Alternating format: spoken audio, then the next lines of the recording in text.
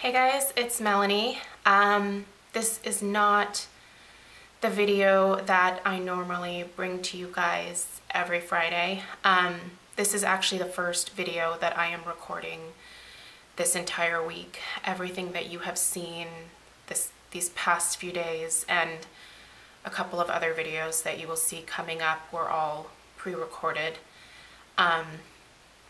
So it's really hard for me to make this video because I am not someone who likes asking people for things. I don't feel right doing that, but I also feel like I have a really wonderful platform to be able to reach quite a few people who could potentially help to make a difference for something, and I wanted to share this story with you guys.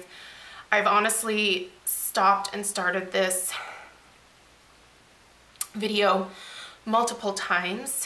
I keep crying and I'm trying to keep it together so that I can just get the information across to you guys, and maybe if some of you feel compelled to donate, you will do so. So if you follow me on Instagram, you will have seen that I posted on Tuesday that I found out that a friend's daughter was no longer going to be able to continue her fight with the cancer that she has had for the last 4.5 years. And it was really hard to find that out because these past 4.5 years, as Lucy, her mom, has continued to update all of us who just absolutely adore her and her family. You know, we've always just, all of us thought that no matter what, like, she was gonna be fine. Like, she might have to keep doing chemo, but like, she would be fine. And unfortunately, she took a turn for the worse on Tuesday. And within 24 hours, she was gone. So she died early on Wednesday morning. It was very sudden. It was not something that, like I said, any of us expected, much less her mom and dad. We had known that Elayna was not doing good for a little while now. But again, it was always this thought of, she beat cancer a couple of times before, and so she was just gonna beat this again, and it was, you know, hopefully this next time it would be for good. But she did not. I have been friends with Lucy for over 10 years now. I actually met her when she and a group of our friends, we call ourselves the Naughties, we were getting married. All of us were getting married in 2008, and we were all on the Knot website for our local area, and we just connected and we became such good friends, and we've remained friends over the last 10+ years, and we have watched each other have kids.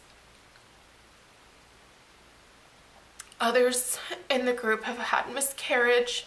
One of our friends had a stillborn. So there have been losses within our group, and we didn't expect any of them. And we have always been there for each other, and this is an amazing group of ladies, and definitely one of the most special in the group was Lucy. She was actually one of the first out of all of us to get married, and they had Elayna shortly after they were married that same year in November, and Elayna was just the happiest child. If there ever was a woman that was meant to be a mother, it was my friend Lucy. She adored this child. Every fiber of her being. I'm sorry, guys. I just don't think I'm ever going to be able to do this eloquently. my heart just hurts so badly for her mom and dad and everybody else in her family who just adored this little girl so much, you guys. Lucy was an incredible mother who was with her child through every single step. She never left her side. And even as Elayna passed away, she was there and she held her.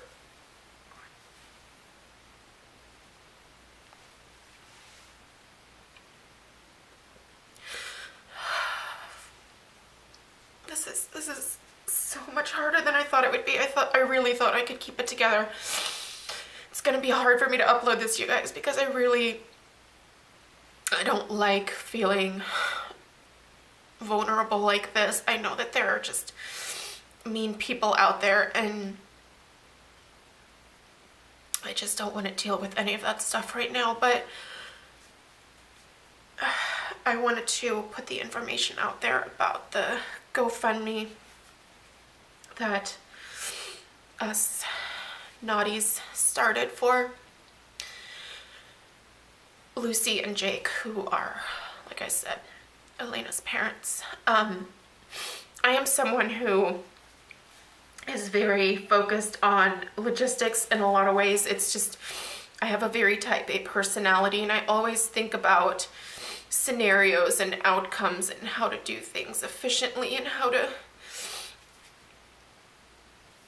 make sure that everything gets done. And one of the things that I'm struggling with, and that I have been struggling with, is thinking about them planning a funeral and then the additional expense of that, because having been through this cancer for the last 4.5 years, the amount of, I can't imagine the amount of bills that they have already, and to add a funeral on top of that just crushes my soul. If there's any way that I can help to raise some money for the funeral expenses, so it's at least one less thing for them to worry about, I am more than happy to do that. I am more than happy to